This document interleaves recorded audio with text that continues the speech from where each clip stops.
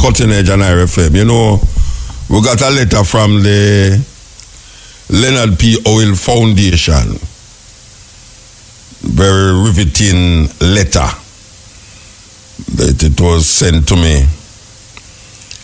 I guess they sent it to me to read it. So I'm going to read this letter from the Leonard P. Oil Foundation. This is Leonard Oil family, to be exact. So here goes. The Leonard Percival Oil Foundation's position on Pinnacle and the Rastafari Millennium Council. For the record, let it be known that those Rastafari individuals that have registered themselves as directors of the Ethio-African Diaspora Union Millennium Council, EADUMC, more popularly known as the Rastafari Millennium Council, do not speak for or represent the Leonard Oil family or the LPH Foundation. The present chairman of the LPH, which is the Leonard Oil. All right, come again. All right. For the record, let it be known that those Rastafari individuals that have registered themselves as the directors of the Ethio-African Diaspora Union Millennium Council, more popularly known as the Rastafari Millennium Council, do not speak for or represent the Leonard Oil family or the foundation. The present chairman of the LPH Foundation and the first son of Leonard P. Oil want all members of the Rastafari movement, the Jamaican government, and the wider public to be aware of this fact. Thus, in regards to matters concerning Pinnacle, the Rastafari Millennium Council have in reality been acting without the consent and or endorsement of the Leonard P. Oil Foundation for some time now. To add insult to injury, their actions thus far with regards to Pinnacle have been contrary to the wishes of the foundation. They have thus far filed objections against the intention to declare lots at Pinnacle as national monuments twice. These actions are preventing the wider Rastafari community and the Jamaican public as a whole from benefiting from the positive steps taken by the Jamaican National Heritage Trust to bring us closer to the realization of Pinnacle as a national heritage site. They have shown themselves to be extremely self-serving and short-sighted so far as the matter of Pinnacle is concerned. For the record, they filed an objection back in 2009 and then recently in February of this year, 2017, when the Jamaican National Heritage Trust gazetted its intention to declare lots 198, 200, lot 201, 202, 206, and 294 as national monuments in the January 26, 2017, Thursday edition of the Daily Gleaner. On both occasions, the objections that were filed by the Rastafari Millennium Council has been done so without the consent and endorsement of the Leonard P. Oil Foundation. These type of actions speak to the gross disrespect that has been leveled at the foundation by the Rastafari Millennium Council, and this will not be tolerated anymore by the foundation.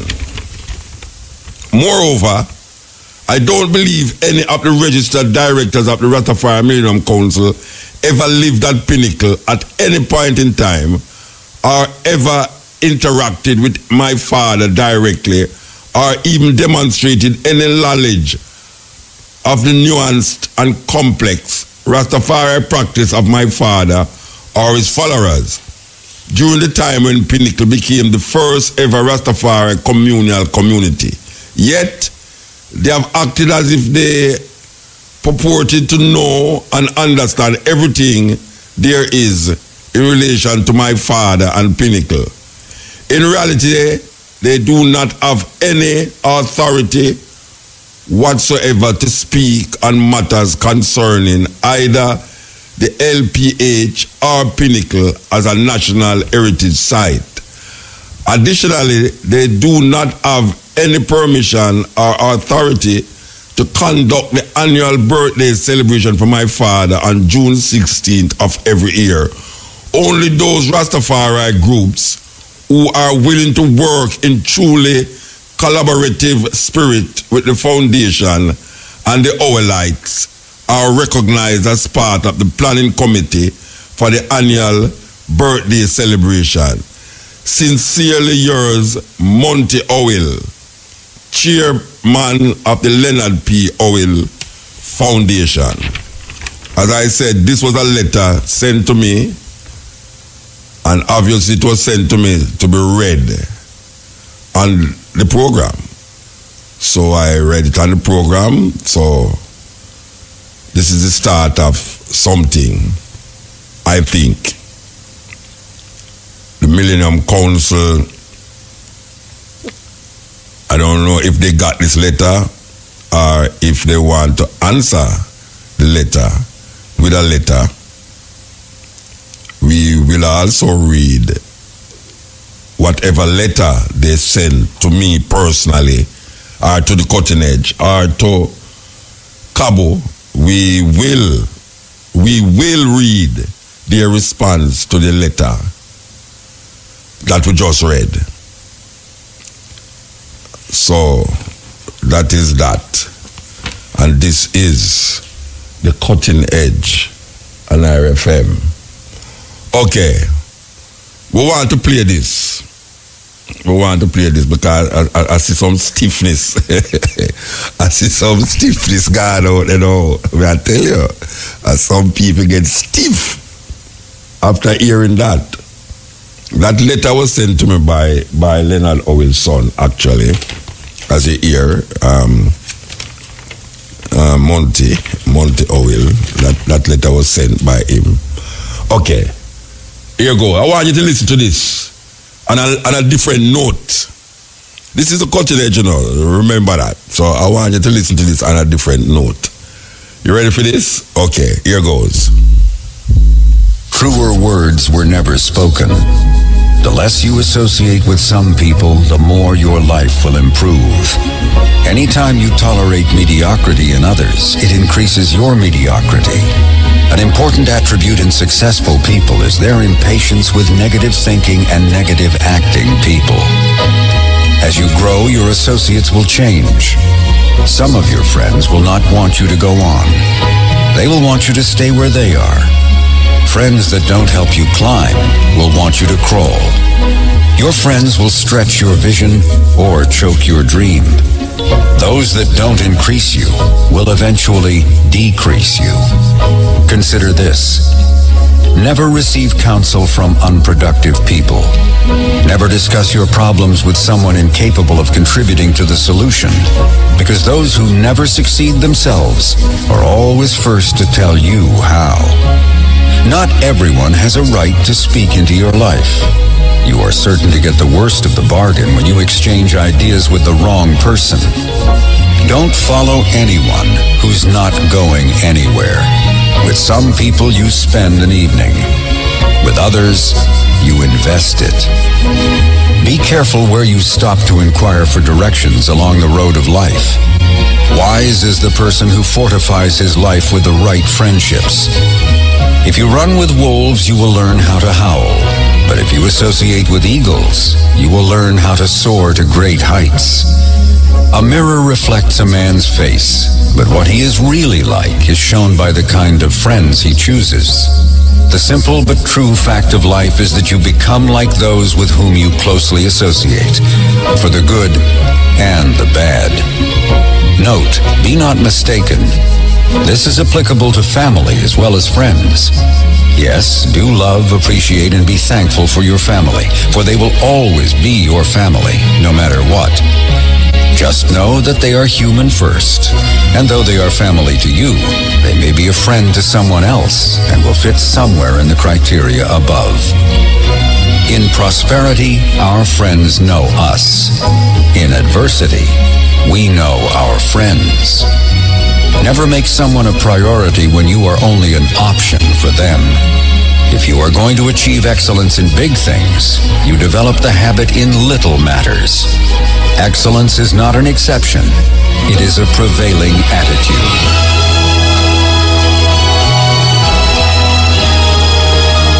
Yes. Tracy, listen.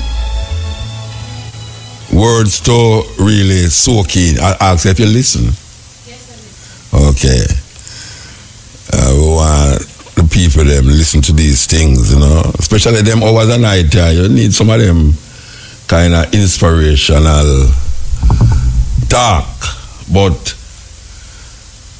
we want to play this. All right, I could play this first and then go play the other thing we want to play.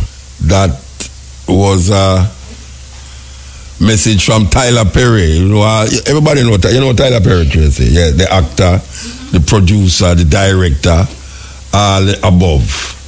Okay, so somebody tell me, say, they would have like hear back the first one when we play. Apparently, them catch part tight. Somebody say, if I could play it back.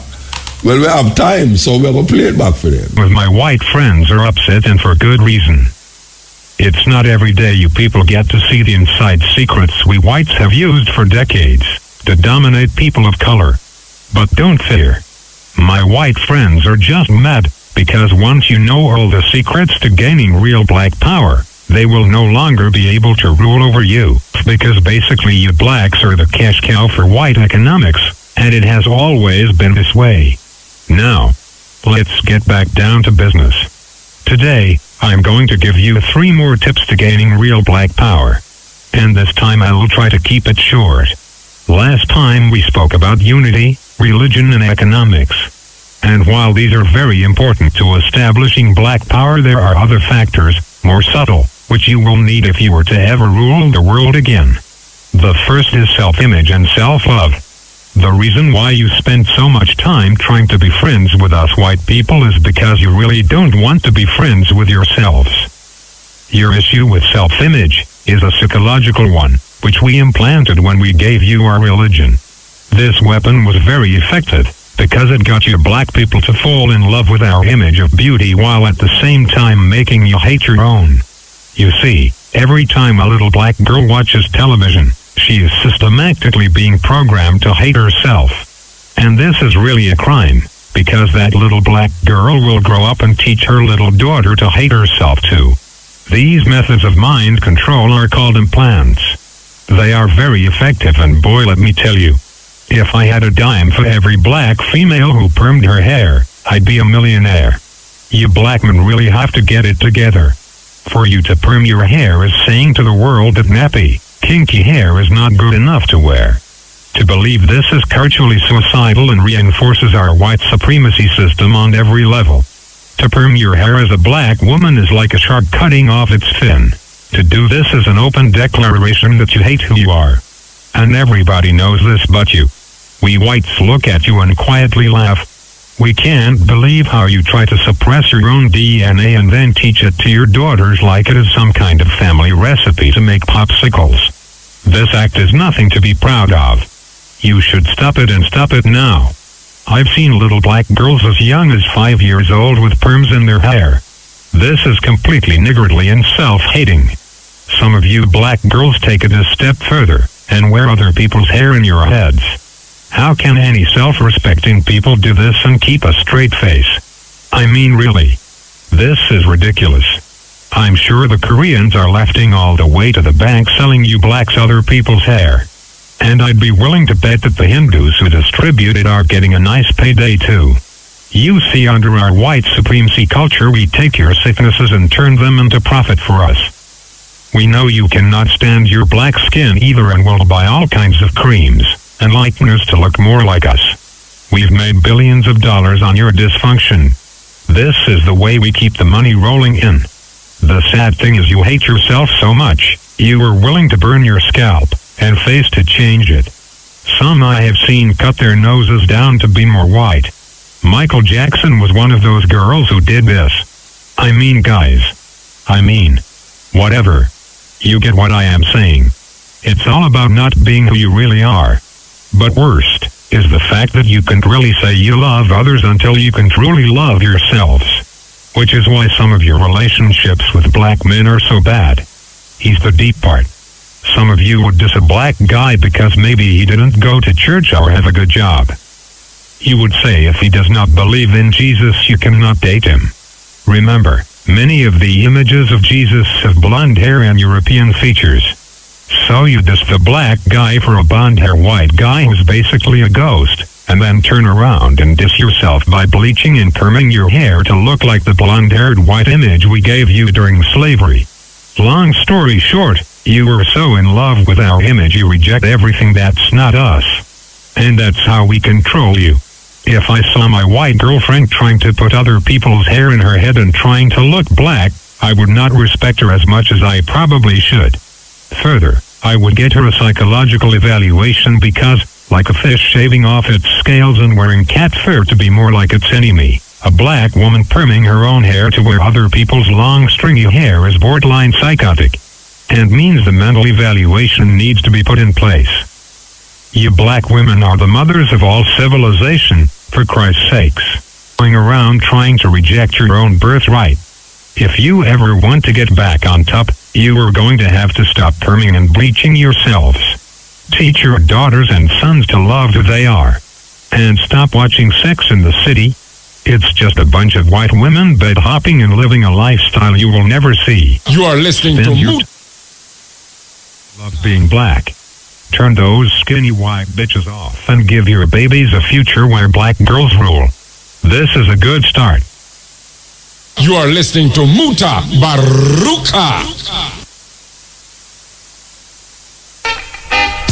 Welcome to Jamaican Roots and Culture. I'm Pat Clark. The cotton tree is of cultural, spiritual, and historical importance to Jamaica. The appearance of this extraordinary tree makes it a prominent feature of the Jamaican landscape.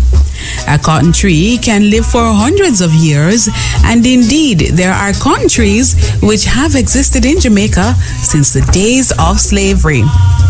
While some regard the cotton tree's immense size as the reason for its association with the spiritual realm, others point to a possible connection between the cotton tree and the baobab tree, which is a tree of great importance to the people of Africa. The tree's relationship with animals, such as Jamaica's yellow snake, is another reason why the cotton tree is often shunned and viewed with fear in Jamaica. The yellow snake is known to sleep in the hollow of the giant cotton tree. Some say the cotton tree is linked to the spiritual realm because of its association with graveyards. In fact, in the days of slavery, the belief was also strong among the enslaved Africans that cotton trees could move about and assemble with each other in the dead of the night. Another reason for the association between the cotton tree and the spirit world is the notion that it embodies not its own soul, but the souls of the indwelling spiritual beings, such as the souls of gods or some other ancestral beings.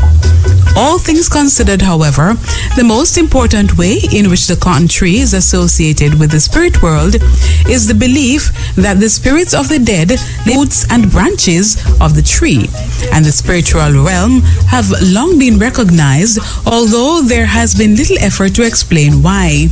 In Jamaican folklore, the cotton tree is chief among some 50 plants that are for various reasons linked with spirituality. Jamaicans view the tree with awe as they are believed to be in some way connected to ancestral spirits, perhaps because some of these trees have been in existence from back in the days of slavery, and it was a common practice in those days to hang slaves on cotton trees. The spirits of the dead ancestors are then believed to have haunted those trees. And now, to end Jamaican roots and culture, here's our famous quotation from the Black diaspora. There are few things in the world as dangerous as sleepwalkers. The words of Ralph Ellison. And that's how we end this week's edition of Jamaican Roots and Culture. For Jamaican Roots and Culture, I'm Pat Clark. Yeah, this is the Cutting Edge on RFM. As you can hear, we're depending a tracker. And we're not come and fight. We want to play something here that you really have to listen to carefully. The reason why you have to listen to carefully is because of the accent. It is a shaman from India, what them call a guru. You know, they have gurus, like oracles, like people who help you to move from one level of consciousness to the next level. Like counselors, like advisors in the spiritual realms in the eastern part of the world, especially India. Them call them guru. Well, this is a guru. And I'm going to ask the question, where is God? Somebody asks him the question, where is God? And this is how him answer. Here goes. You have to listen carefully.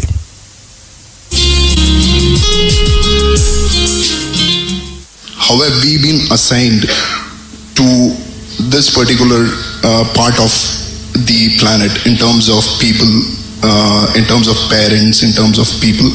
This is in terms of existence in this planet. And the other question is, which again triggers my belief in God, is who's the person who controls our life before we are born and after our death? So you believe lots of things. So you believe before you were born you were somewhere, after you are dead you're going to be somewhere else. Everything you believe. Too many assumptions. When you have so many assumptions, no way to approach truth, isn't it so? If you want to approach truth, the first thing is, you don't assume anything. Is it so? If you're interested in truth, if you're searching for truth, that means you have not assumed anything. Is it so? If you already made your assumption, you're just trying to find a confirmation for your assumption, that is not seeking truth. A true seeker of truth has no assumptions, he's just looking. Shall we just look or shall we try to confirm your assumptions?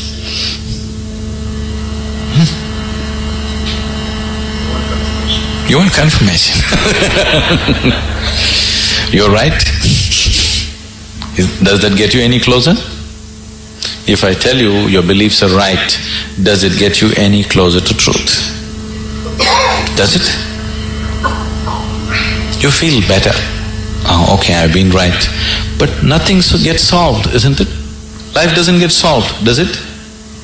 No. So confirming your belief systems doesn't mean anything. This is a big problem with human beings. They want to be right all the time. It's the biggest problem.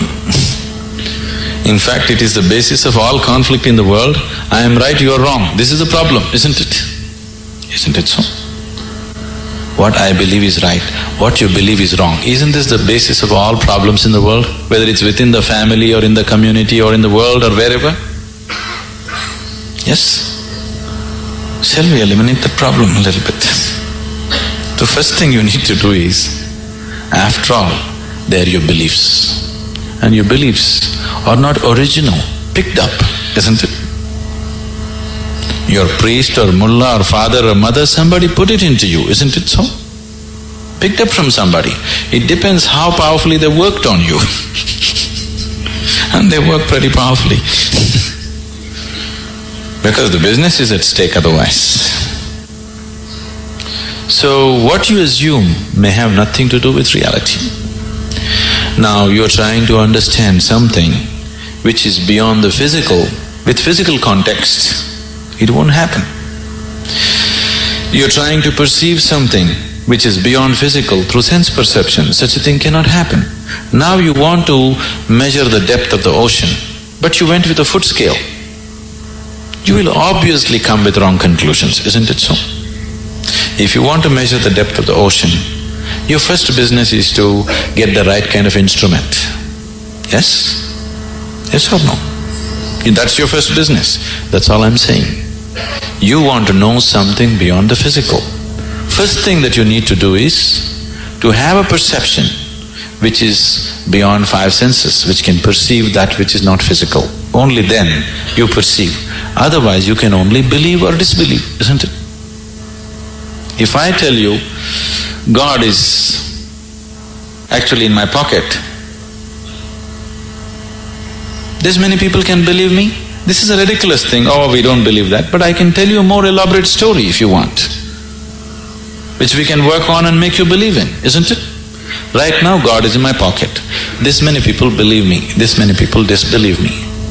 Have these people gotten any closer to God than they were before? Have they? Or have these people gone any further away? No, nothing changes, isn't it? So why are we wasting our time trying to confirm our assumptions? You must enhance your perception, because only by perceiving you will know. There is no other way to know. Is it so? You will know anything only when you perceive it. Till then you do not know it. Is that a reality? Is that a reality? People who are not on talking terms with me, is that a reality? If you perceive, you know. If you do not perceive, you do not know. You are unwilling to admit, I do not know, so you believe, isn't it? If you are just trying to pass the social test, belief is a good way to do it. But you want to really know, then belief is not a good way to do it. Belief gives you confidence. And fools getting confidence is dangerous. Do you understand? When idiots become very confident, it's very, very dangerous, isn't it so? Do you see?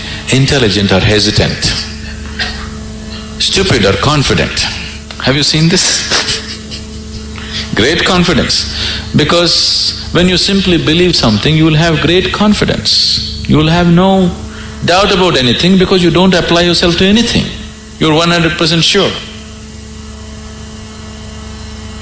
You see George Bush, how confident he is? He's very confident, isn't it? Doesn't he seem like confident? Very confident. He came to India and declared, I am a believer, I am a true believer. I thought, you don't have to say it, can't we see? You must be a believer, otherwise you don't walk blind into situations. If you're somebody with sense, you would look around, isn't it? You would see what is there and what is not there, because you're a believer. Not just in God, in so many other things. The most sensible way to start your life is, what I know, I know. What I do not know, I do not know. Once you come to this sincerely, you will see your knowing will constantly go on expanding on a daily basis. Otherwise, the moment you believe, you are stagnant. Belief is death actually. Marx said, it's the opium. Religion is the opium. Because it puts people to sleep. He's very right. It's put people to sleep, isn't it? Hasn't it? Sleep is comfortable. What's wrong with it? Why sleep? Why don't you die? It is even more comfortable. Do you know that?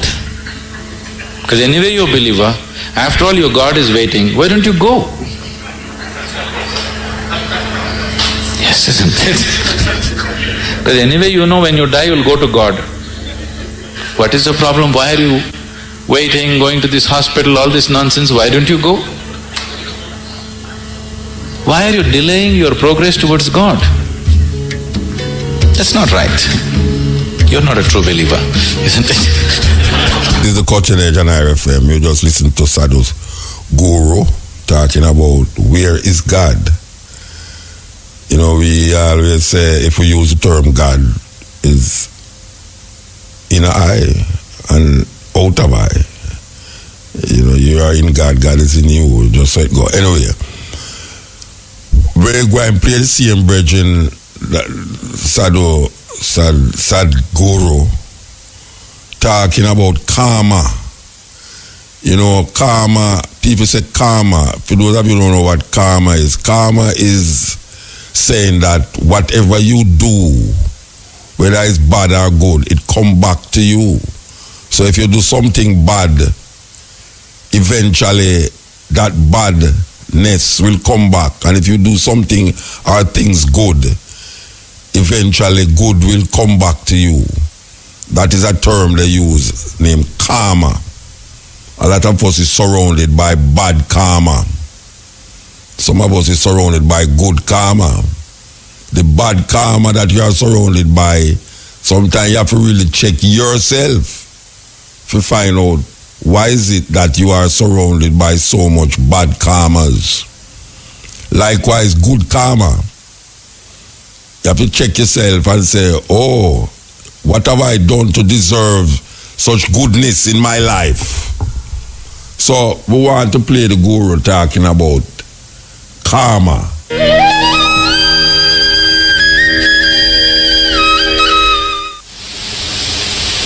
Now,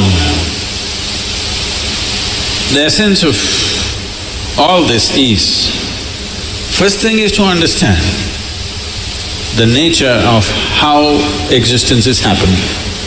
Either you can look at this, or you can look at the atom, or you can look at the universe. If you want to look at the universe, it is complex, it is difficult because you don't have a gallery seat, you know. There is no… it is not like a stadium, you can sit somewhere and watch the whole universe. Very difficult, you can only see it in pieces.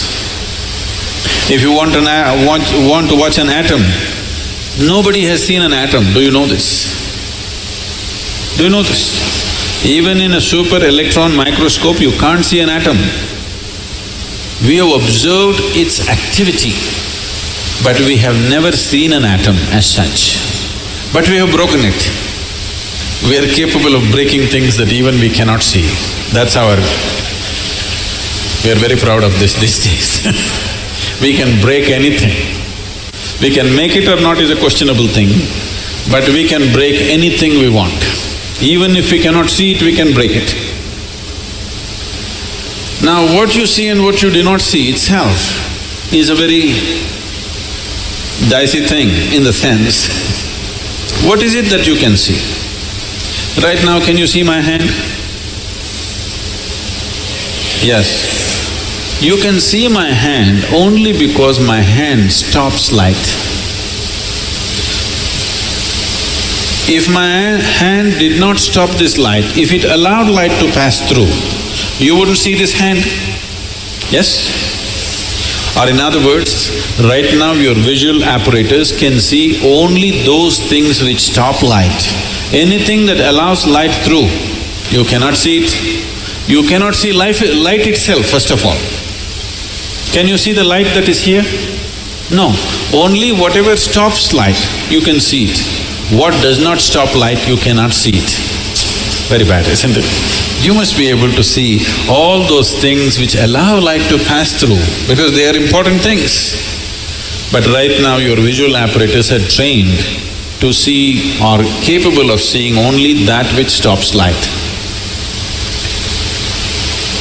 So the whole process of seeing life the way it is means, first of all, evolving an eye, a thoughtless eye, an eye which is free of thought. When I say free of thought, it is free from the taint of memory. Right now, these two eyes are heavily loaded with memory. So you can see this. If you see a group of people like this, if you just casually look like this, among these hundreds of people, if there is one face that you're familiar with, you will see suddenly that face sticks out. Have you noticed this? Have you noticed this? You're going in a street, there are 100 people standing there. Your friend is among that. If you look here, just this friend's face is more clear than the rest of the faces because this eye works with memory. The more memory you have, the better it sees. No memory, it cannot see. Memory means an accumulated past. Memory means information. Memory means that which does not exist but acts out as if it does. Memories are more real than reality, isn't it so? Yes or no? So I want you to understand, everything in your life is run by memory. Not just your computer stick. Everything in your life. When I say memory, not just what you carry here, your very body is a body of memory. Why, if you eat a banana, it becomes a masculine body, and if she eats a banana, it becomes a feminine body, is simply because of the memory that it contains, isn't it? The information that is stored in this body and that body is different. Same banana, it becomes a man, same banana, it becomes a woman. Yes or no? Huh? Are you eating different types of bananas? Same thing, same food if you eat, it is becoming one way. In one person it is becoming dark skin, in another person it's becoming fair skin. How? The memory that you carry. Do you remember your great-great-great-great-great-grandfather? You don't. But his nose is sitting on your face. Your body remembers, isn't it? You may not have no idea who it was, but your body remembers even today. 1,000,000 years ago, how your forefathers were, still it remembers, isn't it? So what you call as my body is just a body of memory. And eyes are loaded with memory. An eye which is loaded with memory, an eye which is corrupted with memory, cannot see anything the way it is. It will only see things as it is convenient because the software is working from inside. It will not allow you to see anything the way it is. This is what traditionally we are referring to as karma. It is there in your body, it is there in your energies, it is there in the way your chemical reactions happen, it is there in your brain, it is there in your mind, it is there in everything. In the very physical energy that you carry, there is memory because you will see each person's energies behave differently from the other simply because of the type of memory it carries. If you want to get rid of this, it's a long process, and if you get rid of this, dismantling of the personality and the body will happen. So another way is to create a distance from it. Just hold it little away. When you want to play with it, you play with it. When you want to switch it off, you must be able to switch it off. So for this, an external view is needed. Right now, your ears are loaded with memory, your eyes are loaded with memory, your tongue is loaded with memory. Why? If you are born in Karnataka, if you go to North India, food doesn't taste good is because the tongue is loaded with memory. Yes or no? Have you suffered this or no? You went north and they said aloo bhaji, aloo aloo matar, aloo palak, aloo parota, aloo, they said. You couldn't stay there because your tongue is loaded with memory. It wants the same things back, otherwise it will suffer. So what being loaded with memory means is a cocoon of the past is holding you. It will not allow you to even move into the present. A cocoon of the past holds you, and you allow it to do this because it feels safe. It creates a cocoon. There is safety, but in safety there is also imprisonment. You're really safe if we lock you up in a safe, isn't it? But the problem is you can't get out. That's the whole problem. Walls that you build as self-protection, they also become the walls of self-imprisonment. That is the nature of life. If you lock yourself from inside or outside, it's the same thing. As long as you do not open the door, whether somebody locked you from outside or you locked yourself from inside, there is no difference. Anyway, you are imprisoned, isn't it? At least somebody locked you from outside, you can at least complain and scream. You locked yourself from inside, you can only be depressed. You cannot even scream. At whom will you scream? So this process of what we are looking at is the memory imprints itself on all levels, right up to the elemental level. From the 5 elements which function here, from just after that, memory's work starts. So when we utter the word karma, it is not one simple formula, or it's not, people are saying theory of karma. We are not talking about any theory. We are referring to a certain reality. Karma means memory, action and memory. Past action exists only in the form of memory, isn't it so? Yes? Memory, not just what you carry here. Every cell in the body carries its own memory.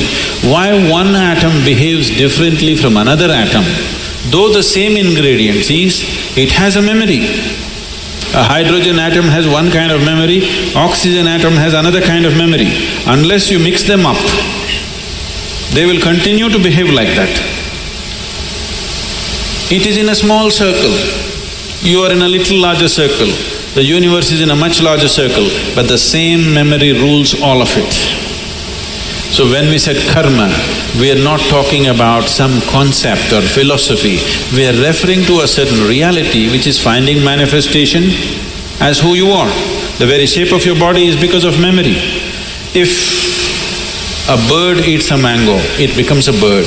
If a worm eats a mango, it becomes a worm. If you eat a mango, you become a human being. Same mango, how many things it's doing depending upon what kind of memory it carries, isn't it? What you call as a seed, if you plant the same seed, if you plant a seed in the same soil, here you plant a mango tree, here you plant an apple tree in the same soil, this will only produce apples, this will only produce mangoes. I know there is a newspaper picture where a jackfruit is become bananas, that's different. Yes? You saw this? Are you all from Bangalore or Devanhalli?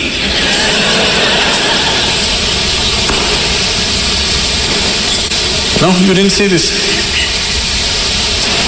A bunch of bananas are coming out of a jackfruit for some reason. And that's a freak. And that's happened because of some mix-up. We don't know who did the mix-up. But essentially, if you… in the same soil, if you plant an apple seed and a mango seed, this will only produce apples, this will only produce mangoes, because seed is a certain amount of memory, isn't it?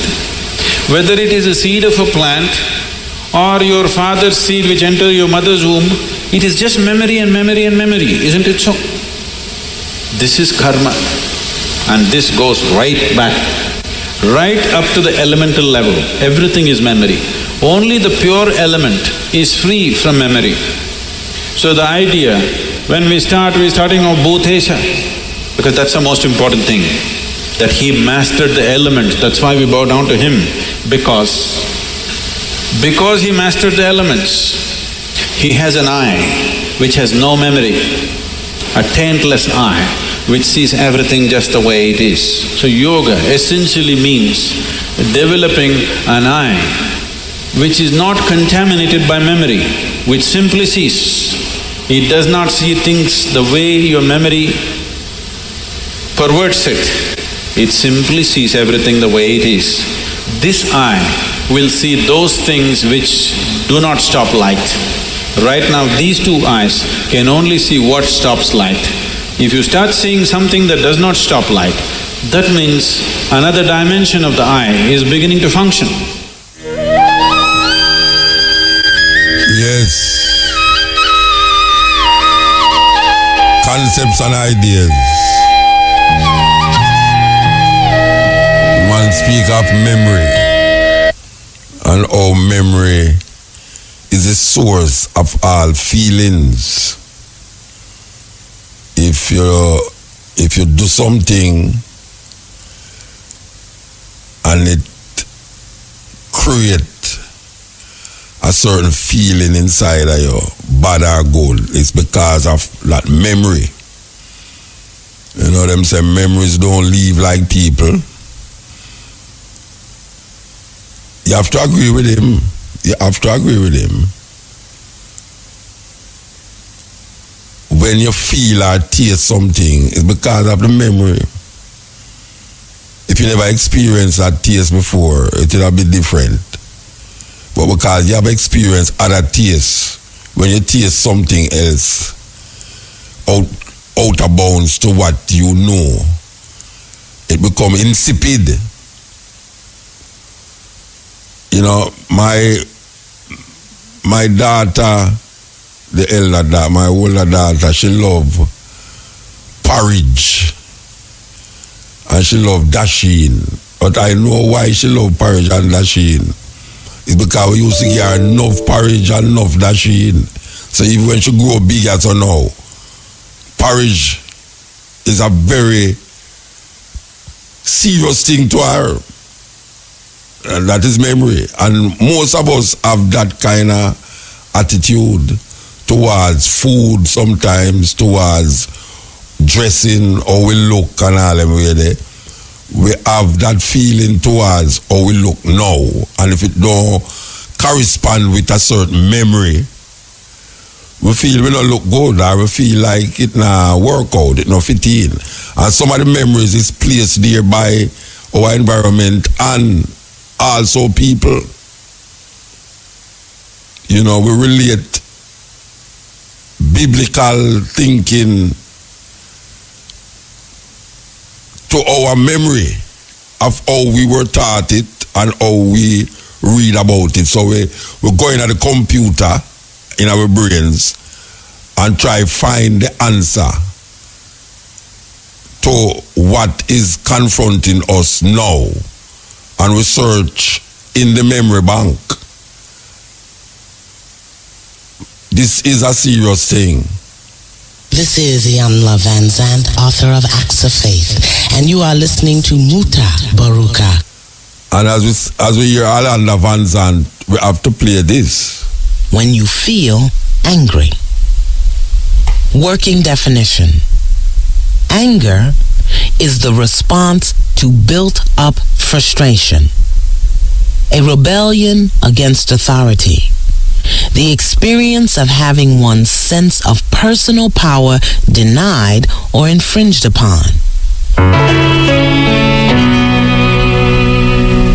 How do you handle anger?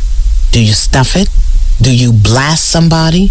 Do you lie to yourself and others saying you are not angry when you are? How did you feel when someone was angry with you? What were you willing to do to make things okay again if someone was angry with you? Don't you hate it when people fire a series of questions at you before your brain can compute them? I believe that anger is one of the most powerful emotions a human being can experience. Perhaps it is because the impetus for anger is passion.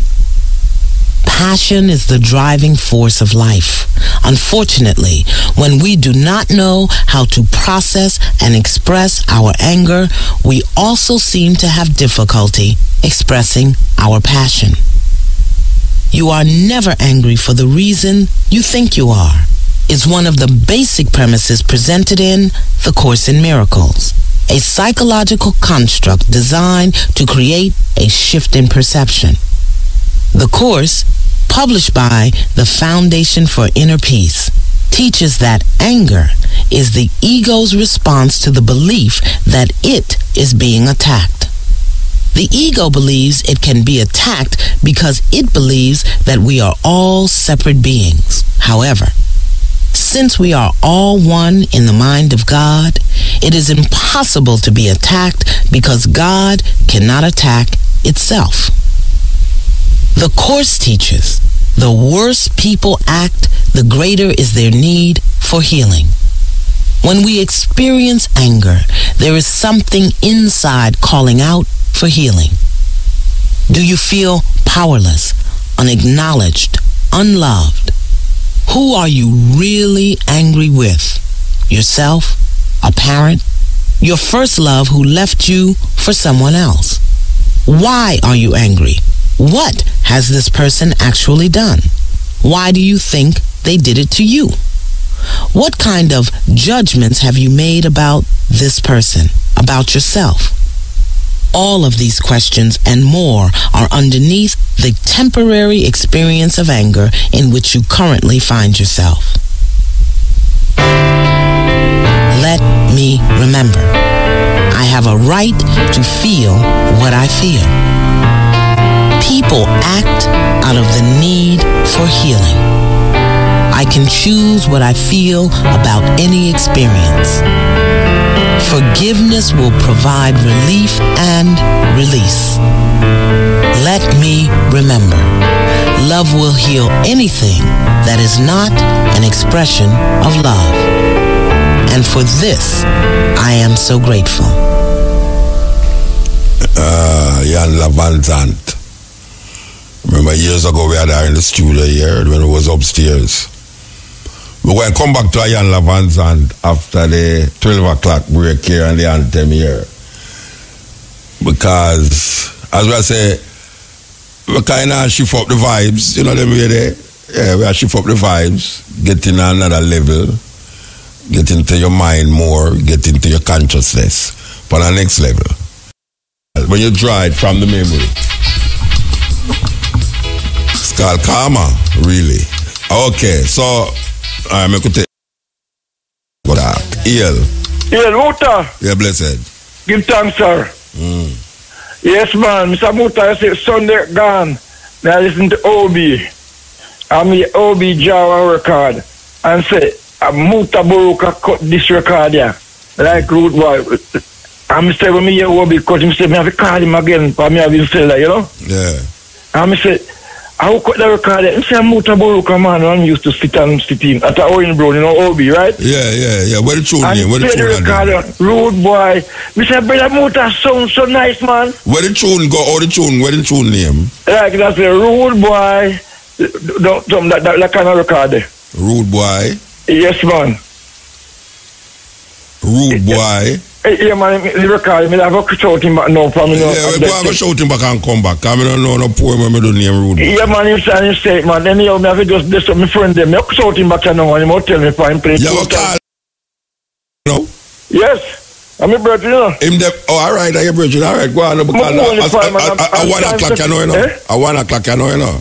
Yeah, but in my work now, still, you know. Oh, I'm the on the radio. All right, sir. Yeah, so I can't call him and I'll call you forward back. All right, blessed. I'm blessed up my brother, them stand them tune in to what them listen to. All right, sir. Give thanks. From Comfort and all of them are listening to you Comfort Master, the pick man and all of them. I'll tell them get back Obi and I'm short you back. Yeah, all right. Okay. Man, I will call Obi at 1 o'clock for find out the tune name. All right, I don't know nothing. All right, so we want to play back, but we don't want to start play it and then somebody call and we have to make them wait. Because it's not a nice thing to be waiting when your phone bill is dwindling. You understand? That's a serious thing when your phone bill is dwindling. Yes, the first and the last, a beginning and the end.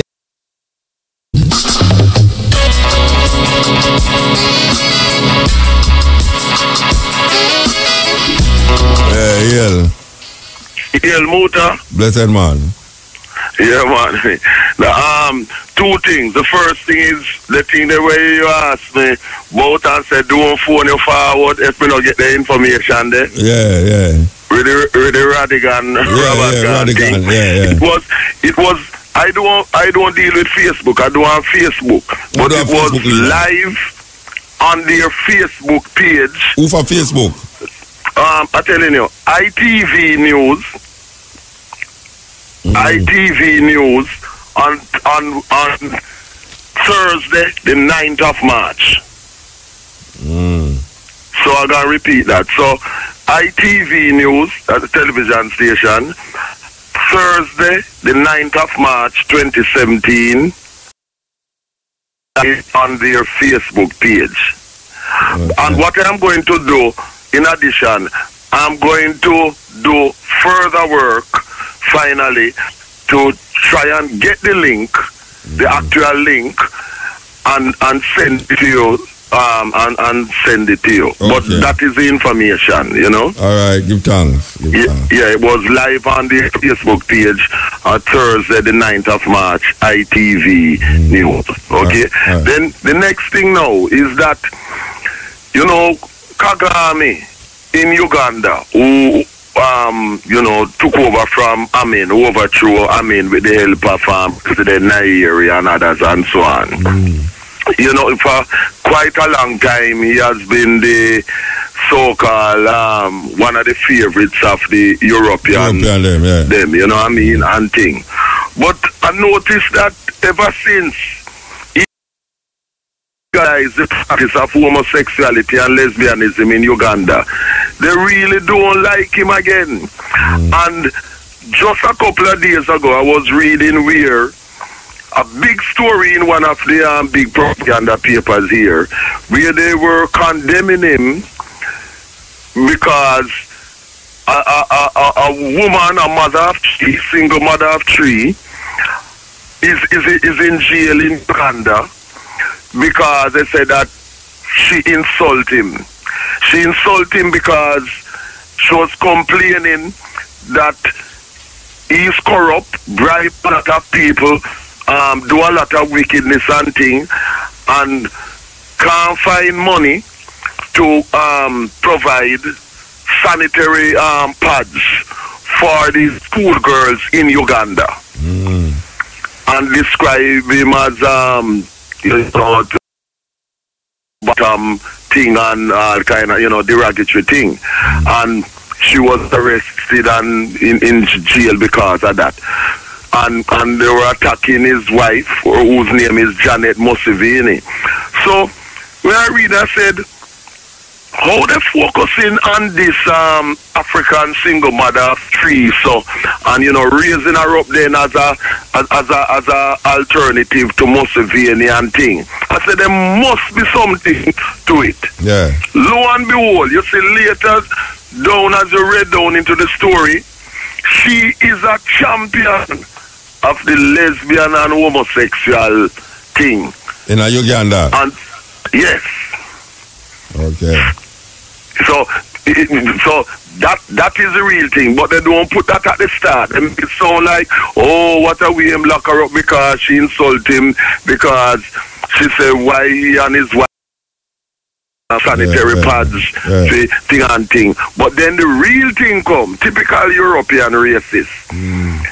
Because he and his wife have publicly said homosexuality and lesbianism, the practice of it is wrong and anti-African, and that they're not having anything to do with it and it will not be legalized. It's the same way in which, as you know, Obama and tried to come to African countries, and in Jamaica too, trying to get us to legalize the practice of homosexuality and lesbianism. It just goes to show how these European racist homosexual, lesbian, imperialists never ever stop in trying to push their ways on our people, irrespective. Yeah. That is how the cookie crumbles. It's not, outsider him say him not accept homosexuality. It's not It's not No, him not good. African. Him not good. Yeah, you know, it's not a powerhouse African where we could have say yeah. He's and definitely. now I go start defending him because he might leak out against homosexual. No. And I agree with you. But the reason why I brought it up is just to show you how these people are, as you know how they are too. You know, and other listeners, you know. Yeah, man. Yeah, right. You know, and a final thing too. We noticed that Paul Kagame in Rwanda, right?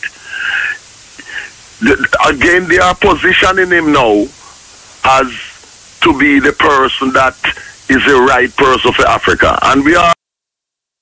Gabi teach us that anytime you see Europeans praising an African, you have to watch it. It's an African who working for them. You have to watch it. Definitely. Yeah, man. So I read an interview, recent interview with Paul Kagame, and you know what he said? No wonder. Tony Blair is his friend. This is Tony Blair who doing best to try to overthrow President Mugabe. Anti-African, refuse to apologize for the Holocaust against our people, etc. And this, and he's saying, oh, Tony Blair is good and that, in spite of everything. So, you know, our people just always have to be aware of what is happening. And of course, you have heard of the whole fiasco with the former Romanian tennis player referring to Serena unborn child. Yes, as a mix of milk and chocolate and thing. But you remember some time ago there was a letter going around on social media which later proved to be a hoax, saying, but in it said, Serena said that African men are no good, that they are obsolete and must get any other thing. But you see, it was a hoax, you know, because I checked it out and so on. But with her pregnancy for a European, that is not a hoax. And I leave it at that. All right, sir. Give thanks. Give thanks. And Africa Liberation Day coming up soon, as we know, 25th. Yeah, we'll celebrate Jack Ruby. We'll celebrate Jack Ruby down here Friday, May the 12th. Jack Ruby. What you say? We're celebrating Jack Ruby Friday, May the 12th down here in St. Anne. Renaming the road Jack Ruby Avenue. Yes, because that are the street name where people didn't give it from in at the time at Jack, and I'm really glad to hear that. So you're going to play music on it? Yeah. You're just on the poetry? No, we're going to play music, and it's a big thing, it's a whole day thing. I refer me go down there the whole day. All right. Last year, the whole of Watchy Black Art, people did not try difficult to go through all Fern Gully last year. Well, the 12th, well, listen, I am really glad about that because Jack Ruby, you know, I'm a brethren and thing, and I'm really glad say that place a name officially for him, you know, because remember them days when him play the sound and Fat John, Bobby Culture, and all Brigadier and all the brethren. Brigadier go down there too. Yeah, man. Remember them days when Ira used to DJ it all out of St. Thomas when them play Arrows Island in the Sun out on the miles, Bull in the 70s, and Ira DJ Jack Ruby and Crutches and Poddy Roots, a chat pa Arrows and a Bill Arrows. We got technical with we play the sound and him brother Ivan, Sonny Linton and thing, you know. Them kill him. Yeah, boy, I tell you, man, Philip, man, Kingston Technical Adrian, man, my vex. That's why I do a tribute in my magazine a couple years ago, him life story and thing, man. Arrows International, the first sound for name Arrows International, you know. Yeah, all right, Philip, man, Phil. All right, blessings, Iris. Scotty Edge, EL. Yes. Yeah, blessed. Yes, Muta. Iris. Yeah, man, a good while I managed. They were on serious, but you know, I thought, yeah, man, I give thanks to the sound from my daughter, man, talking about anger and them things. Oh, I love Van Sanch name. Yeah, man, trust me, Virgin, trust me, man, them sound really inspiring, man.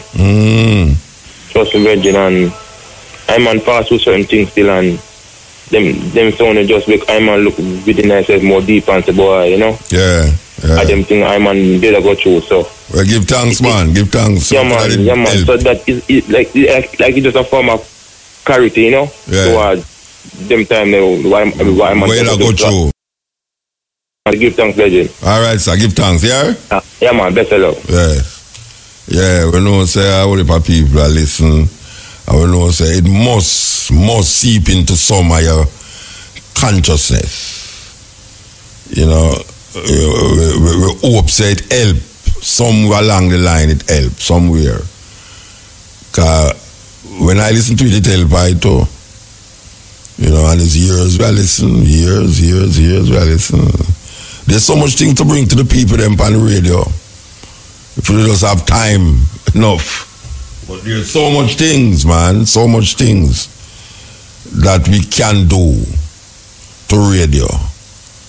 I don't know why the announcer them are joke it out. Like them are joke it out, man. Yes, EL. Muta. Yeah, blessed. Me get over here. Yeah, what happened now? Where you say now? Him said the record in the People's Choice. People's Court, man. Him never. Yes, you're right. So the first you hear that? I never know say you cut that one, man. Oh, yeah, they're the most popular poem ever do, man. And that, me find out, man, Mr. and me call back Obi. And him bust it up again, man. Oh, him just a play it now? Yeah. No, him come off now. But me I said this Sunday. Yeah, He play about 3 times straight, man. Okay, all right, sir. Me love it, Muta. All right. But you don't play it, you don't play it. We play it all the while, man. We play it all the while. I just train all this time. No, we're not playing tonight. We're up on a different level. Give a thanks, then, enough respect. All right, yes. Maybe tomorrow. Tomorrow. Yes, sir, me shout it back here. Yeah, all right. Yes. What was it there? Joe feel I'm thinking, you know. Joe feel I'm thinking, you know.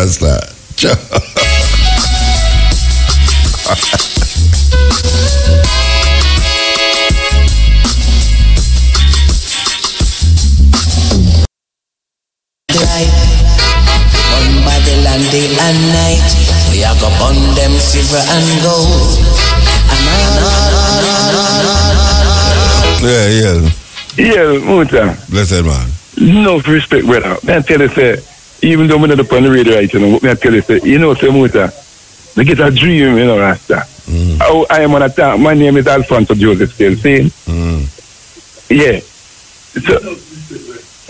So when I say no Muta, it's that a program that inspired me so much, brethren. May I tell you, say, God no. Me I tell you, Muta, may I tell you, say, the eye touch me with them program that right now, it's like, me never know, or me just find myself just decided to well, I can't make no more of your program part, my brethren. God, you inspire my life so much, brethren. Yeah, well, what you have to know is go to your bed. Yeah. And then tomorrow when you wake up, here last night, which is now, yes, Muta. You just go to your bed now and lay down and sleep and wake up tomorrow morning. You're going to find out how deep it is in your consciousness. Yes, Muta. Yes, Muta. Yeah, man. Give thanks, brethren. Yeah, no respect. Yes, sir. Yeah, man. All right, brother. All right. Because, yeah, EL. Yeah, greetings, Muta. Yeah, blessed man. Yeah, I imagine I have the store from Alpha Chain in a Central Plaza. The brethren, you know what? You know, try to get to your mobile. And the folks ever call me and get me noted. Yeah, man, for real, man. Yeah, man. I know your topic where you're on tonight, you know, but you know, you ask for a long time thing, the Dwyer story. The man who did that shadow and go to Africa, that story that break, man. Daya, him name. Yeah, but you can't get it now, man. That poor 4 hours. No, not now, we know. You want me replay that? You want me replay it? Huh? You want me replay that? Yeah. All right, we're going to look it up. We're going to look it up. Yeah, man, we're going to look it up. Definitely. So, yeah, you know, man, how your business, man? The night, you know? Yeah, how the business are going, man? Good, man. My horse, man. You get me? Yeah. Oh, turkey, man. Yeah, man. See you, man. Dubai, Dubai, man. Number in the motor. I want to get your number. Yo. All right, my boss. Give thanks. Yeah, man. Give thanks. Jackie Alice is supposed to love when you call us or no. I don't know, man. For real, man. A long time we don't see Jackie do. I'm not going to tell her to you call. Trust me. Yeah, man. I'm wise to big you up to you no more. All right. Give thanks. And all they are listen to, you know? Yeah, man. Give thanks. Give thanks. All right. Yes, man. Give thanks. Yes. Very, very authentic youth that, you know. Working. We love when we say a youth at work. Man and my wife just work together. We love that. Okay. So now, without further ado, you know, you could have deal with the word. Everybody else will call up and go, hold on, you know. We promise you to play it. So, this is the same guru now talking. What is God? A big question that, you know. Big question.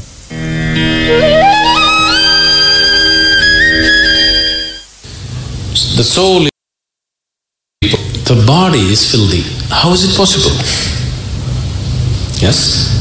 That's what we've been doing, isn't it so?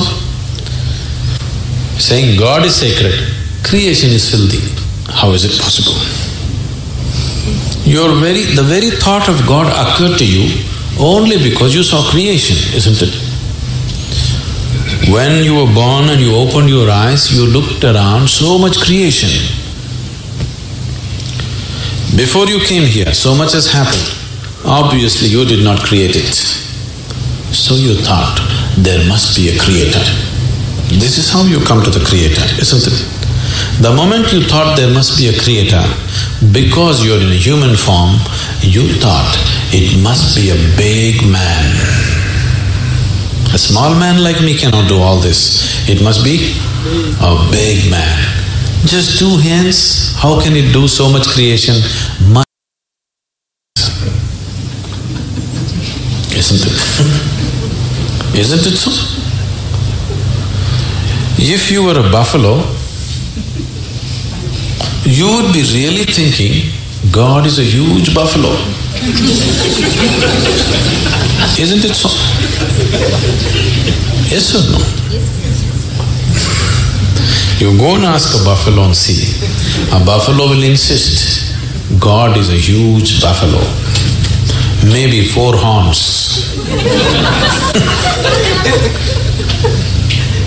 You know Idi Amin?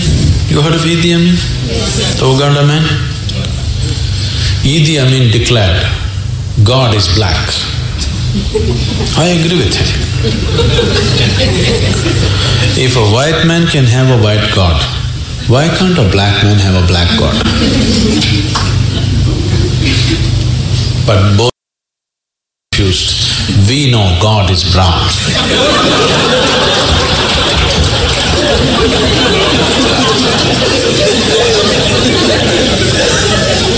Because he visited us, you know.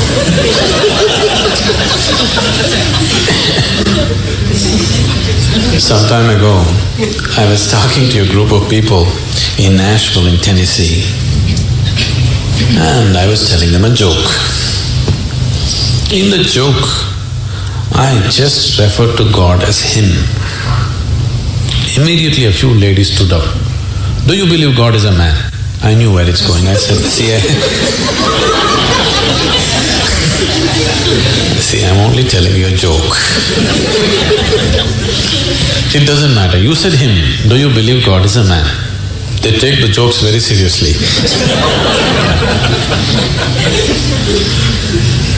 Now women are woman. Such problems exist only in those cultures. In India, we have man god, we have woman god, we have cow god, we have monkey god, we have everything. Every kind, crawling one, creeping one, flying one. Because we foresaw all the problems of the future.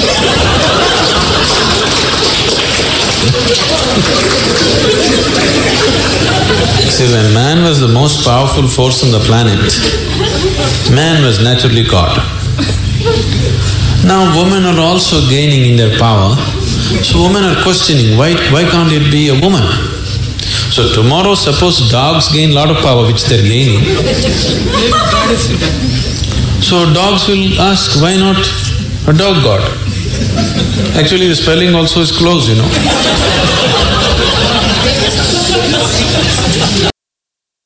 He seems to be closer than you, isn't it? So your idea of God is just an exaggerated version of yourself, isn't it? Your idea of God is just an exaggerated version of yourself. See, you're still not able to define yourself, isn't it? Whatever definition you put on yourself is not correct. Any kind of definition you put on you, it is not enough to describe this one. When this small piece of creation is like this, the source of creation, how are you going to put a definition on it? You cannot define it, you cannot understand it, you can only dissolve into it. You can experience it, you can never know it, you can't make knowledge out of it. Whatever knowledge you have about God is just pure nonsense, cultural nonsense. Depending upon which kind of culture you are in, that kind of God you have. It can only be experienced. Experience does not mean you can eat it or you can grasp it. No, you can experience only by dissolving in it. There is no other way. So, we are just looking for methods of dissolution so that we can experience something far bigger than ourselves. You are listening to Mutabaruka. This is Yamla Van Zandt, author of Acts of Faith, and you are listening to Mutabaruka. Hi, my name is Stan, and I've been watching the Black Power community for the last 100 years. I just noticed that you guys have been having some problems figuring out what to do about me. You see, I'm a cracker. Yeah, the white man.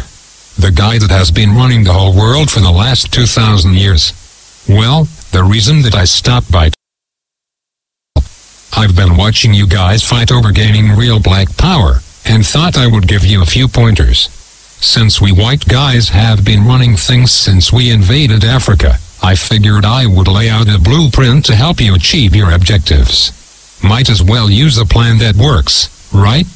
Besides, it beats the backward, no progress, mistake repeating methods you people have been trying for the last 400 years. So I knew all of you needed some help. Especially after Barack Obama got into office. He's a great guy, but a black man in a white man's house ain't really saying much considering all the hell you people have been through. Don't get me wrong. In many ways I know you were happy to get at least one black into office. This is good when you want to run politics, but ruling the world is what we white folks specialize in. Have you ever heard of the Illuminati? Well, that is the kind of coordination you are going to need in the world. Okay, let's get started. Today, I am going to give you 3 things that we did to take over the world. You can use these too, and begin to gain real black power. Number 1. The first step to taking over the world is unity. I know you have heard of this before, but black people seem to really struggle with this one. You just don't seem to get it. You would rather fight against each other, instead of your enemies. This is bad business and you will never get true freedom doing things this way. Instead, do what we did to gain power. We divided and conquered entire countries based on their differences, while holding true to our similarities. I am white. There is no changing that. My God-born tendency is to preserve my own. Nothing is racist about that. It is just common sense. You people are the stupid ones, going around trying to love everybody, but yourselves. Talking about Jesus loves everyone. While you've been doing all the praying and jumping around, we have been buying up the world and making laws you have to abide by. No offense, but everyone else has unity but you. I mean, look at the business in your neighborhoods.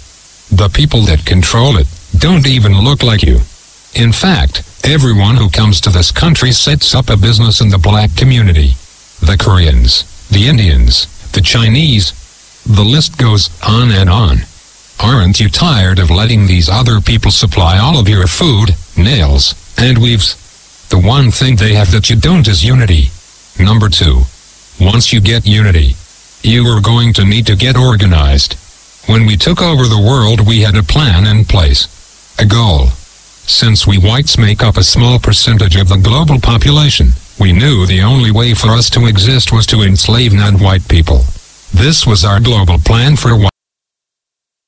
But we didn't stop there. We organized a military force behind our goal and executed it to perfection, killing men, women, and children across the globe with brute force. Whatever we needed, we just took it. And if blacks or Native Americans didn't like it, oh well. Remember, there are no rules in war. Our objective is to ensure survival. But you black people seem to think your economic hardships, social injustices, and high arrest rates just happened by chance alone. Never mind, we've worked nearly 4 centuries, day and night to keep you people exactly where we want you. On the plantation. Yeah. It's true. Let me tell you a little secret. Most white people are not going to tell you this. It's an old family secret we have kept pretty quiet about. And for good reason. You see, all that free labor my white ancestors got from your black ancestors, translated into a lot of you blacks were shafted out of the money that was due to you in exchange for a good job and education. But it was us whites who own most of the jobs. Which brings me to my point. It's just another plantation. I say all of that to say, being organized is more than alignment, it is knowing the traps we have laid out for you, and then moving around them. Everybody knows but you blacks. That education will only keep you enslaved. It will only produce what it has already produced. A plantation worker is perfectly content, working and serving under another man's vision. You don't really think we are going to teach you to build a nation for yourselves, do you? If you were really educated, you would be able to solve your own problems.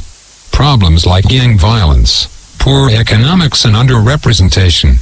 Instead, you will continue to pass the notion of getting a good job down to your children. This will brainwash them to be just like you. And the cycle will repeat for generations. While we whites continue to run things at the top, your grandchildren will be celebrating the first black Catholic Pope. I know this has been long, so let's move to number 3. The third way to gain black power is the most important of all. It is this way because it deals more with your psychology than your conscious mind. When we took over the world, we decided to use the most dangerous weapon of all to subjugate the darker peoples of the planet. We used a combination of white supremacy people into complete submission. If a robber breaks into your house, rapes your family, kills your mother and father, then tells you that in order to go to heaven, you have to worship as God. If someone did that to me, then said that to be born again, I had to worship as God, I'd kill the bastard right on the spot. But you black people seem to have no problem worshipping the God of your enemies. Even worse is the fact that for all the praying that you have done, it seems like the God of the white man is just as racist as we are. Anytime you start believing in the God of your enemy, it pretty much means you're a complete Wistafarian to confront his adversary. This is a deep sickness because to believe the man who murdered your family is your friend is to believe that watermelons have gills. This kind of thinking lacks critical reasoning, a skill needed to defend territory and the minds of the youth.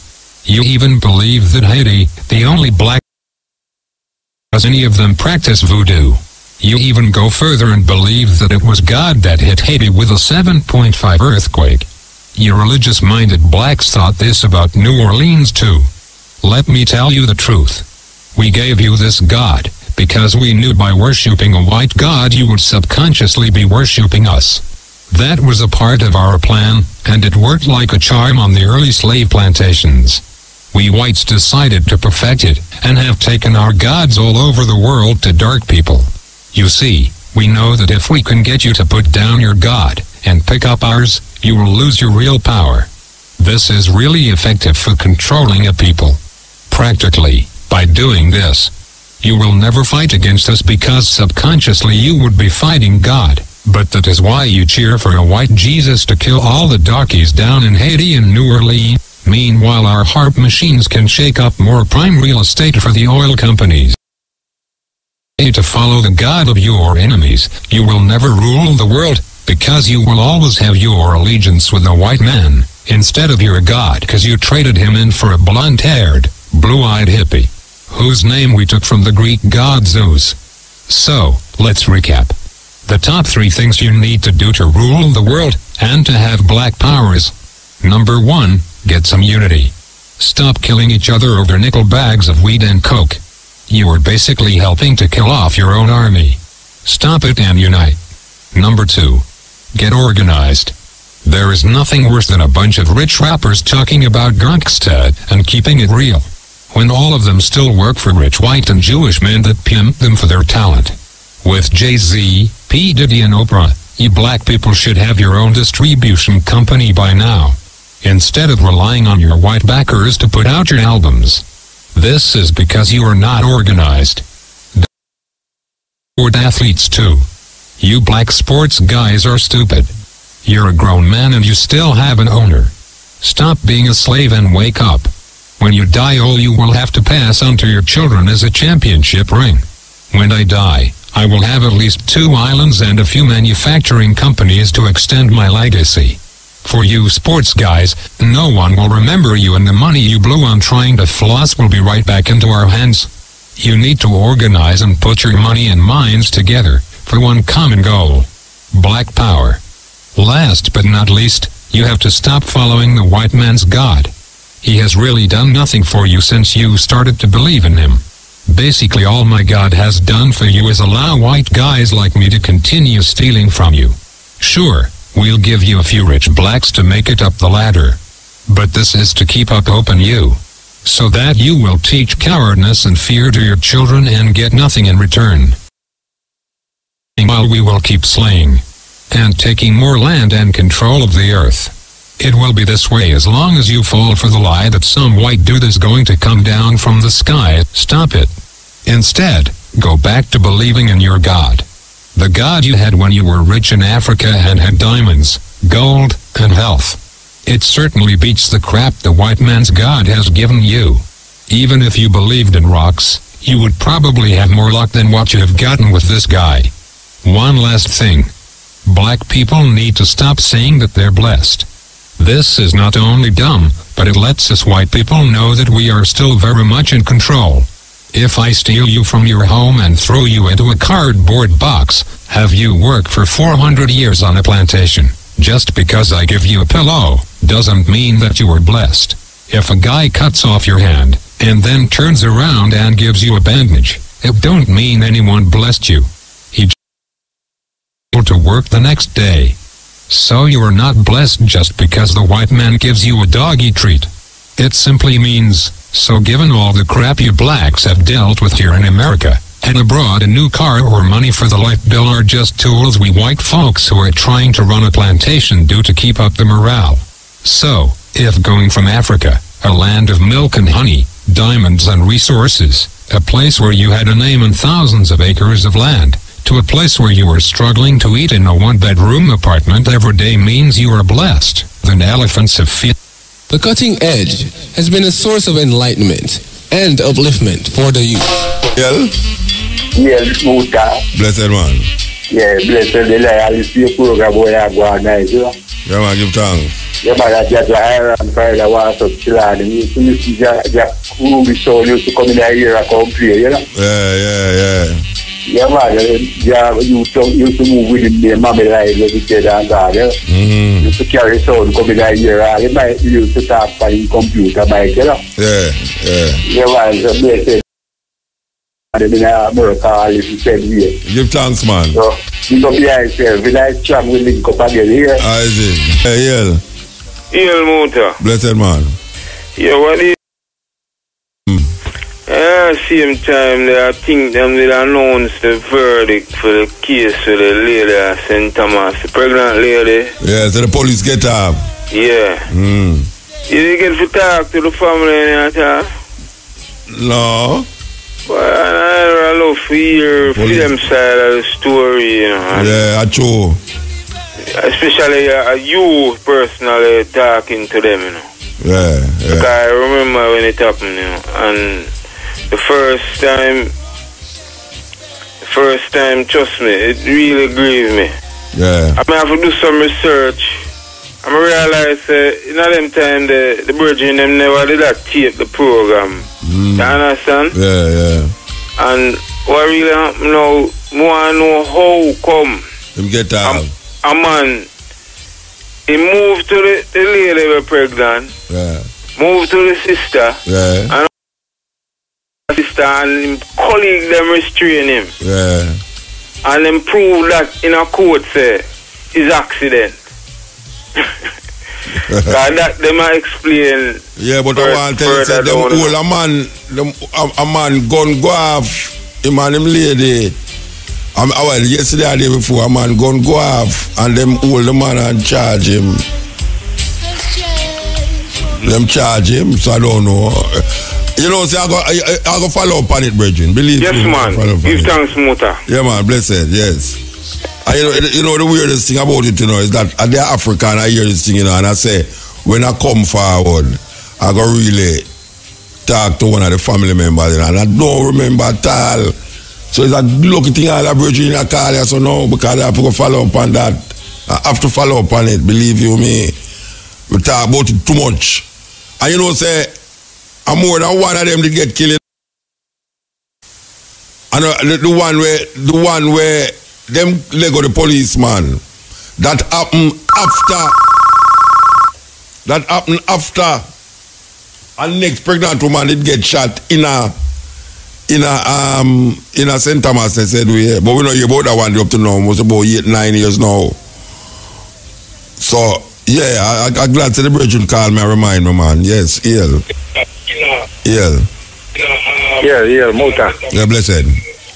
John Nosta, everything you're playing, everything in a sequence tonight, brother. Yeah, man. We'll set it up. Well, me have to go get a tape part of my dish, man. Because it's so important and vital. I bet you're going to see it on YouTube, man. Yeah, man, yeah. YouTube. Especially, the brother when I read the thing first, but him sound like the man that do the Deca card. Oh, the first one. The first one we play. No, it's all like it's. Oh no, man! That's how we play every week. Oh. No, the first one we play was without music. It's all like the brother who does the rata. Oh yeah, no, right. Not the cap card, like a Desirata, yeah. Most of me listen to the program, I'm not stop listening. But me know which part. We listen to the program, I feel that we are no better. Because I every black people listen. Especially tonight. That's why I'm going to play everything in a sequence, but everything we play. Yeah. Vital. Yeah, of course. Because you see all the thing where the man talk about God and thing. Yeah. I told you earlier to me not fit knowledge, you know, and it come like the perception will come to me and that make all the family, everybody to say you're mad and look the man, a white man, I come say that. No, the brother is not a white man, though. Is that idiot? And I'm a white man, oh. Which one you talk about? The one that say, we white, we teach you this, we give you this. Oh, yeah.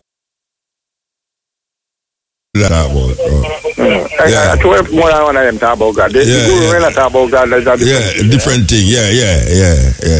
Yeah, man. Knowledge is power, you know. I know. Bless up and keep up work, yes, sir. Yeah, man. Let me do two big up before I come high, you know. Go on and do it quick now. I'm Virgin Vice Carter in Forster Listen now. Big him up at GPs. And Bobo Altis in New Orleans District Benson Pure Center and big him up to Forster Listen. All right. And Candy Joda Claremont. Big up. Yeah, man. Give thanks, Virgin. I'm blessed up. Yeah. Yeah, greetings, Muta. Blessed man. Yeah, yes, very Muta, and give thanks. That tape we just did with the white virgin there. Serious thing, virgin. Yeah, now hear this, Muta. In 2002, yeah, and the city of Bristol, then you could go in most business, the 1st of August 2000, you were able to go into most businesses in Bristol and collect a map. Right? A map showing you around the city, and it takes you to all the places where slaves were kept, yeah? And most of these places. Alright? Now, it so happened that 2002, I happened to get a job with one of these companies restoring restoring some old churches. Now, all of these churches were over 300 years old. Now, the first day when I went, at the back of the pulpit is a baptism pit. And I was wondering why a baptism pit was in a white man church, especially a church over 300 years old, because they do not baptize people like we. Anyway, I get to find out that underneath the church is 3 roads. One leads from the dock where the ship comes in, and the other one leads from the church to an area called Clifton, which is on the other side of the city. And the third road leads directly underneath St. Paul's to a area. Now, what that means, when the ship them come in with the African them, there's a warehouse right at the dock where they were stored in the warehouse, and then they were taken to the church, such as that is the church I'm talking about. That is just one of them. Yeah.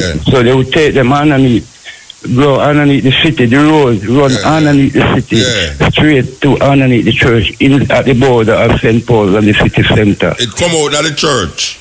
Yeah, the tunnel, it actually runs from the dock where the ship come in. Yeah, man, it come out the tunnel, it come out of the church. Yeah, underneath the church. Yeah. Where them have a holding cell. Yeah. So on the day of auction, they would carry the slaves them underneath the church and keep them there until the day of auction. Yeah. Now on the day of auction, they would be taken up into the baptism pitches, and they would be baptized, they would be bathed off like 8 and 10 at a time. They would wash off to go up on the auction block. Yeah. And the auction block is directly in front of the church. Yeah.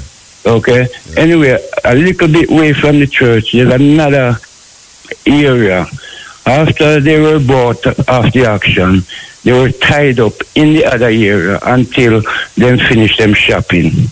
Then those that were taken to Clifton, that were going to Clifton, they would carry them underground up to Clifton. And the other lot would be taken underground to Montpelier. Okay? So, and another thing I get to find out is that for over and I've got actual documents of these things, yeah? For over 300 years, from 1531, every day for those 300 years, Africans were being baptized. Okay, and after they turned them into Christian and got them conditioned, then they were taken back to Africa and all over the colonies to be missionaries. Them become missionaries. Right. Yeah. You know? All right, I can tell you something. In a Cape Coast, in a Ghana, right? Where the dungeon them there, where them used to hold the slave them, African them, sorry. Where them used to hold the African them to carry them on the boat.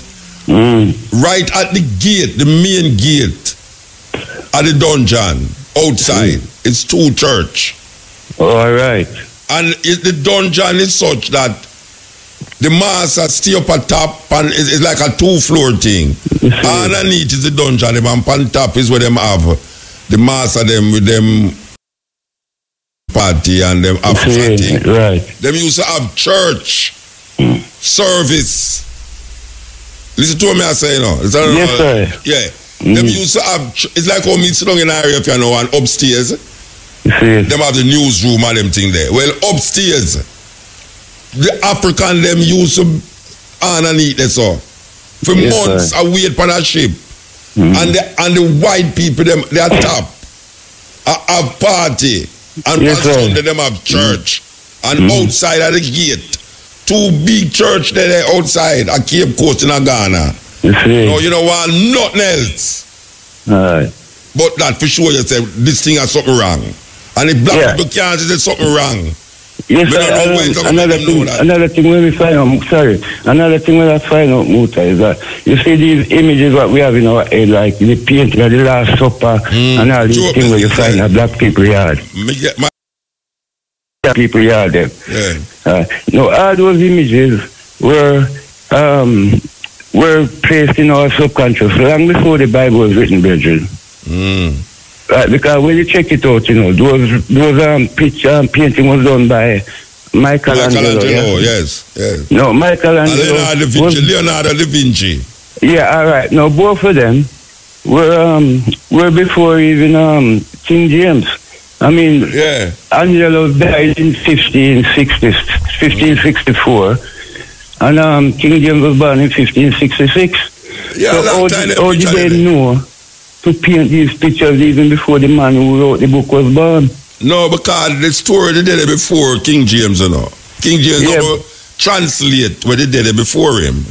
Yeah, but the King James version, right? It's not him write it, No, I know it wasn't him. It's Dr. Reynolds. Yeah, so the painter them have things where it was before the Bible, and then because these men were great artists, them incorporate those pictures in the Bible stories, like the three wise men, where the Bible don't tell you nothing about no three wise men. The Last Supper, which is not the Last Supper, it's Passover.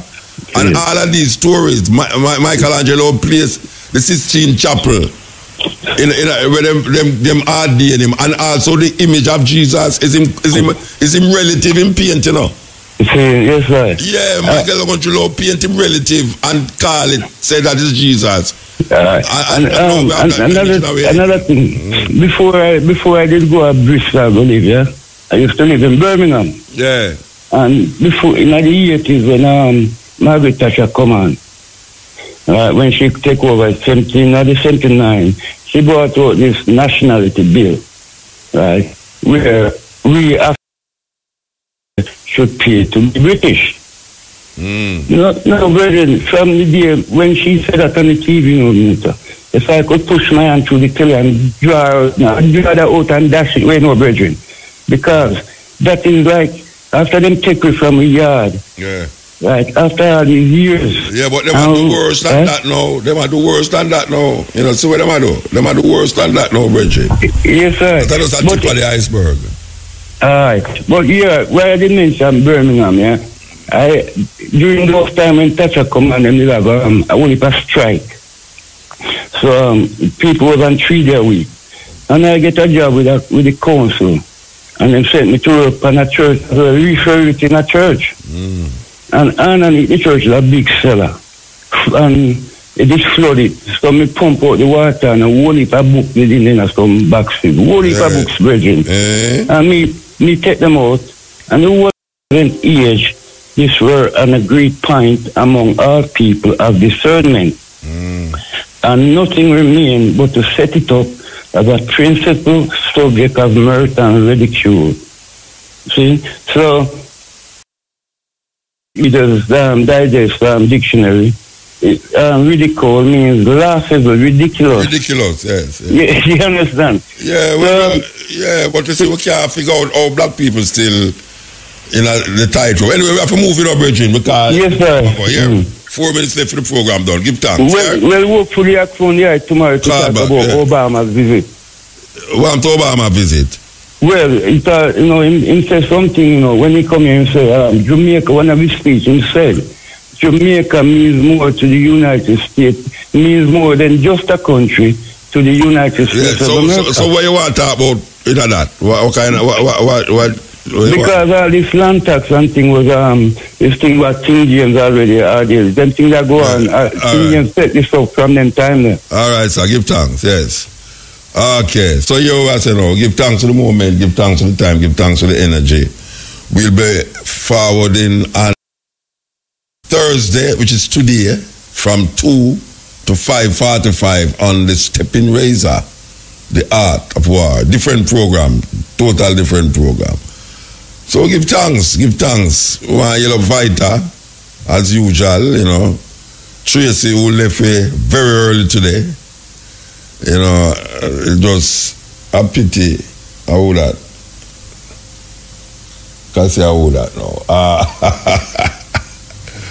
Matrix, the Atrix, man. Matrix. Him not use no fix, eh?